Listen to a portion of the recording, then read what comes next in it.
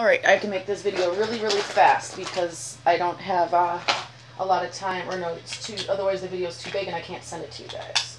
So I put new batteries in. I tried different kinds of batteries of double A's, and